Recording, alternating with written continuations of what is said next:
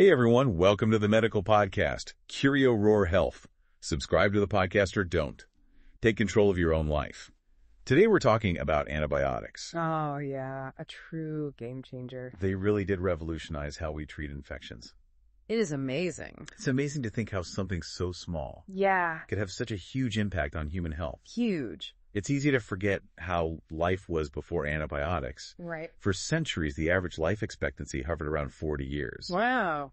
Diseases like plague, syphilis, and tuberculosis were basically death sentences. Yeah, it's a stark contrast to today where those diseases are largely treatable thanks to antibiotics. Right. But the road to discovering these miracle drugs wasn't straightforward. No, it wasn't. Let's go back to the very beginning, before scientists even knew about germs.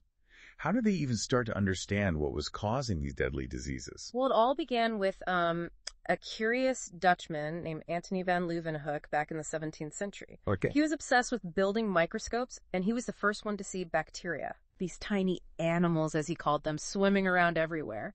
So he was the first one to actually see these microscopic creatures that were causing so much havoc. Yes. That must have been a mind-blowing discovery. It really was. Yeah. But van Leeuwenhoek was a bit of an outsider in Yeah. the scientific community, and he kept his discoveries mostly to himself. Oh, wow. It took a while for the world to grasp the significance of his findings. Yeah, it makes you wonder how many other groundbreaking discoveries are out there just waiting to be shared with the world. Right.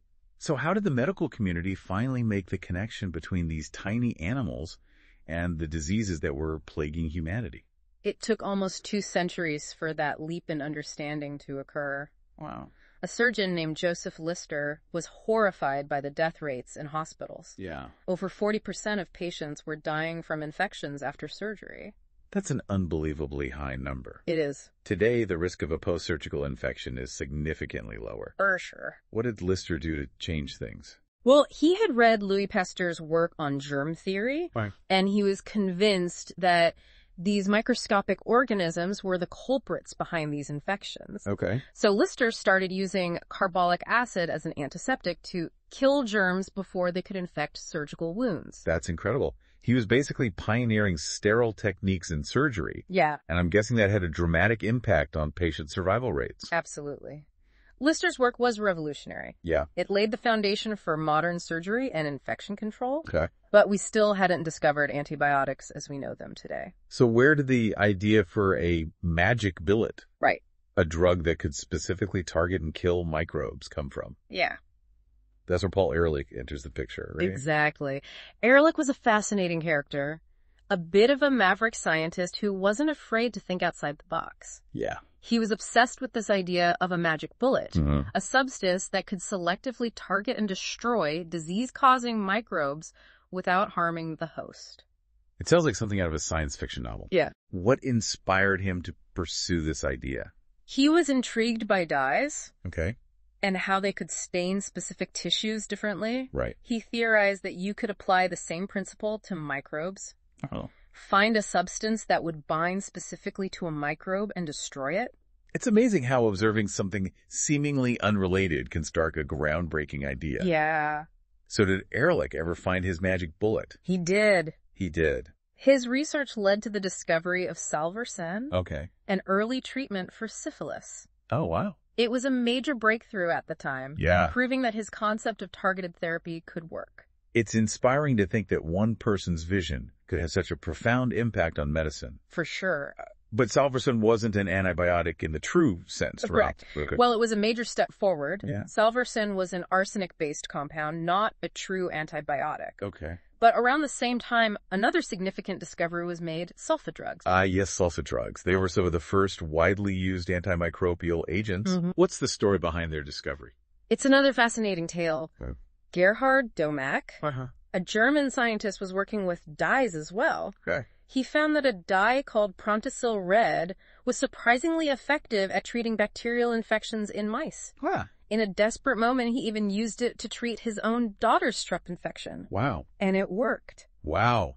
That's Yeah. a testament to a father's love and a scientist's conviction. It is. But how did these sulfa drugs actually work against bacteria? They work by interfering with bacteria's ability to produce folic acid, Okay. which is essential for their growth and survival. Uh-huh. It's like cutting off their food supply. Fascinating. So we have Ehrlich's magic bullet concept, paving the way for targeted therapy sulfa drugs disrupting bacterial metabolism. All of this happening before the discovery of penicillin. Uh-huh. It seems like the world was on the verge of a major breakthrough. Exactly. And it's important to remember that penicillin wasn't a sudden eureka moment. Right. People had been using mold to treat infections for centuries. Oh, really? Scientists in the early 20th century were actively studying mold and its effects on other microbes. So Alexander Swang's famous observation of mold inhibiting bacterial growth in his petri dish wasn't a complete accident? It was a combination of keen observation and scientific curiosity. Okay. Fleming noticed that the mold Penicillium notidum was producing something that killed the bacteria. Okay. He called this substance penicillin. Right. But isolating and producing enough of it for clinical trials was a whole other challenge. This is where Howard Florey and Ernst Chain come into the picture, right? Precise. The dynamic trio who brought penicillin to the world. They faced enormous challenges in purifying and mass-producing penicillin. I can imagine. Imagine trying to extract a tiny amount of substance from a messy mold culture and then figuring out how to produce it on a large scale. It must have been a logistical nightmare. It was. How did they finally overcome these obstacles? It was a combination of scientific ingenuity, persistence, and a bit of luck. They had some early success treating patients, but there's a tragic story of one of the first patients treated with penicillin who ultimately died because they simply didn't have enough of the drug. That's heartbreaking. Yeah. But it highlights the early struggles of antibiotic development? Yeah. So what finally pushed penicillin production into high gear? World War II. The need for effective treatments for battlefield infections became urgent. Right. The war effort drove researchers and pharmaceutical companies to mass-produce penicillin, and it saved countless lives. A true turning point in medical history. But even with penicillin becoming a widespread treatment, the story of antibiotic discovery didn't end there, did it? Not at all. Oh. In fact, the discovery of penicillin opened the floodgates for a golden age of antibiotic discovery. This is where Selman Waxman comes in, right? Exactly. The scientist who coined the term antibiotic itself. Waxman and his student Albert Schatz discovered streptomycin, which was another game changer in the fight against bacterial infections. It was effective against bacteria that penicillin couldn't touch, like the bacteria that causes tuberculosis. So the search for new and more effective antibiotics continued even after the success of penicillin. Yeah. It seems like a natural progression given how revolutionary these drugs were. It makes sense, right? Yeah. Penicillin was a game changer, but scientists knew that relying on a single antibiotic wouldn't be enough in the long run. It's almost like they had a premonition of what was to come. Right. The rise of antibiotic resistance. Yeah. But before we dive into that, can we take a step back and explore how these antibiotics actually work? Of course. That's a crucial part of the story. Right. Understanding how antibiotics work is key to understanding why antibiotic resistance is such a serious threat. Absolutely. Yeah. Antibiotics work because they exploit the natural defenses that bacteria have developed over millions of years to compete with each other. We've basically figured out how to use their own weapons against them. So we're borrowing from nature's playbook to fight bacterial infections. Right. That's pretty ingenious. Yeah. But how many different ways do these antibiotics actually work? I mean, do they all attack bacteria in the same way? Not at all. Okay. There are actually a few main strategies. Yep. Some antibiotics, like penicillin, target the bacterial cell wall. Okay. They basically prevent bacteria from building and maintaining their protective outer layer. Right. Which causes them to burst open and die. So it's like attacking the bacteria's fortress wall, leaving them vulnerable. Exactly. Other antibiotics work by interfering with bacterial protein synthesis. They disrupt the bacteria's ability to create essential proteins. Okay. Which are needed for all sorts of cellular functions. So it's like sabotaging their factories, disrupting their ability to produce the building blocks they need to function. That's a great analogy. Thanks. And then there are antibiotics that target bacterial DNA replication. Okay. They prevent bacteria from copying their genetic material, which essentially stops them from multiplying. So these antibiotics are like putting the brakes on bacterial reproduction. Exactly. Okay. And some antibiotics interfere with bacterial metabolism, disrupting the chemical processes that are essential for their survival. It's fascinating how scientists have figured out all these different ways to target bacteria. It is. Like a multi-pronged attack on their survival mechanisms. It really is. Yeah. And this diversity in how antibiotics work is part of what makes them so effective. Okay. But it's also why antibiotic resistance is such a complex challenge. Okay, so let's talk about antibiotic resistance. Yeah. It's a term we hear all the time, but I'm not sure everyone fully understands what it means or how serious the problem is. You're right, it's a topic that deserves more attention. Yeah. Essentially, antibiotic resistance occurs when bacteria evolve to survive the effects of antibiotics that were once effective against them. Right. It's like an arms race between us and the bacteria. So the more we use antibiotics, the more we're pushing bacteria to evolve and become resistant. Exactly. Every time we use an antibiotic, we're putting selective pressure on bacteria. The bacteria that are most susceptible to the antibiotic die off. Okay. But the ones that have some level of resistance survive and reproduce. It's like survival of the fittest, but for bacteria. Yeah. The resistant ones are the ones that thrive and pass on their resistance genes to their offspring. Precisely. And the more we use antibiotics, the faster we drive this process of resistance. Right. It's like we're accelerating their evolution. All right. So what are some of the main drivers of antibiotic resistance? What are we doing that's making this problem worse? One of the biggest culprits is the overuse and misuse of antibiotics. Okay. People often take antibiotics for viral infections like colds or the flu. Right. Which is completely ineffective since antibiotics only target bacteria. Right. Antibiotics can't kill viruses. Yeah. So taking them for a viral infection is pointless. Right. And potentially harmful because it exposes your body's bacteria to the antibiotic. Yes. Increasing the chances of resistance developing. Exactly. Another common problem is not completing the full course of antibiotics prescribed by a doctor. Oh, yeah. I've definitely been guilty of that in the past. Lots of people have. I figure if I start feeling better, I don't need to finish all the pills right. That's a common misconception, but it's actually one of the biggest drivers of resistance. Really? When you don't finish the full course, you might kill off the weakest bacteria, Okay. but leave behind the more resistant ones, which can then multiply and spread. So I'm actually doing more harm than good by stopping my antibiotics early. Unfortunately, yes. Wow. And it's not just about individual behavior. Okay. The widespread use of antibiotics in livestock is a major contributor to resistance as well. Wait, they give antibiotics to animals. Why is that? It's often used preventatively in large-scale farming operations to boost growth and prevent infections in crowded, unsanitary conditions. That's concerning. It is. So we're essentially creating breeding grounds for resistant bacteria in these factory farms, and those resistant bacteria can then spread to humans. It's a very real concern. Wow. And this highlights the fact that antibiotic resistance is a complex, multifaceted problem. Yeah. It's not just about individual choices. It's about how we use antibiotics as a society.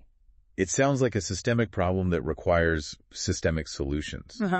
It's not enough to just tell people to take their antibiotics properly. We need to address the root causes of overuse and misuse. Absolutely. And we also need to invest in research and development to find new antibiotics and alternative therapies to combat resistant infections. For sure. So where do we go from here? Are we doomed to a future where antibiotics no longer work? It's a serious threat, but it's not a hopeless declaration. Okay. We can still turn the tide, but it requires a concerted effort from individuals, healthcare providers, policymakers, and the scientific community. It sounds like we need a multi-pronged approach. Yeah. We need to educate the public about the importance of responsible antibiotic use, promote better stewardship practices in healthcare settings, regulate antibiotic use in agriculture, and invest in research to find new solutions. Exactly. We need to act now to preserve the effectiveness of antibiotics for future generations. Speaking of acting now, let's shift our focus to a region that's facing the consequences of antibiotic resistance in a very real and alarming way, India. Yeah. India has become a sort of epicenter for antibiotic resistance. Yeah. Why is that? Well, there are a number of factors at play. Okay. Poverty and limited access to healthcare mean that many people rely on self-medication, often buying antibiotics over the counter without a prescription. So there's a lot of unsupervised antibiotic use happening, which, as we discussed earlier, can fuel resistance. Exactly. Okay. And because antibiotics are widely available and relatively inexpensive in India, Right. they're often used inappropriately, Yeah. even for viral infections. It sounds like a perfect storm for breeding antibiotic-resistant bacteria. Unfortunately, it is. Yeah. And the situation is compounded by the fact that India has a high burden of infectious diseases to begin with. Right. So antibiotic use is already widespread. Are there any specific examples of antibiotic resistance in India that illustrate how serious the problem is.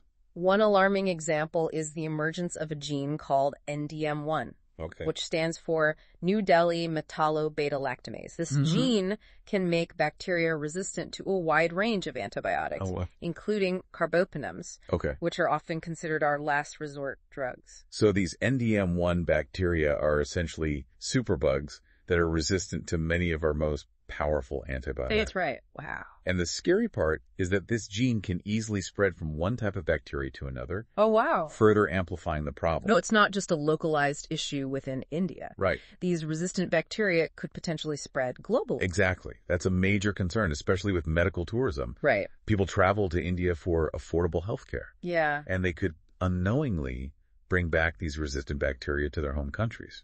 It's a stark reminder that antibiotic resistance is a global issue that requires a global response. What steps are being taken to address this problem in India and around the world? Well, there's growing awareness of the problem. Okay, good. Which is a positive first step. Yeah. In India, the government has implemented stricter regulations on antibiotic sales. Okay. And there are campaigns to educate the public about responsible antibiotic use. It sounds like they're taking some important steps in the right direction. Yeah. What about the global efforts? There are a number of international organizations working to combat antibiotic resistance, including the World Health Organization and the Centers for Disease Control and Prevention. They're promoting surveillance programs to track the spread of resistance, developing guidelines for antibiotic use, and supporting research into new antibiotics and alternative therapies. It's encouraging to know that there's a concerted global effort to tackle this problem. Yeah. But what can we do as individuals to contribute to the solution? We all have a role to play in preserving the effectiveness of antibiotics. The most important thing is to use them responsibly. Only take antibiotics when prescribed by a doctor and always complete the full course as directed, even if you start feeling better sooner. It's a simple but crucial message. Yeah. We can't stress that enough. Right.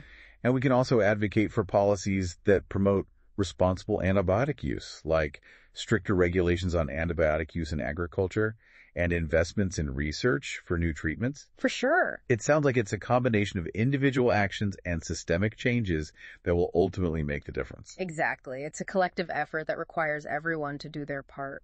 Well, this has been an incredibly informative and thought-provoking conversation. Yeah, it has. I feel like I've gained a much deeper understanding of the history of antibiotics, the science behind how they work, and the very real threat of antibiotic resistance. I'm glad to hear that. It's a topic I'm passionate about, and I hope we've empowered our listeners to make informed decisions about their health and to advocate for responsible antibiotic use. It's definitely given me a lot to think about, and I'm sure our listeners feel the same way. Yeah. Thank you for sharing your expertise with us today. It's been my pleasure. This was the medical podcast, Curio Roar Health. The next episode might hold something that could save your life one day. It's your choice. Come back or walk away.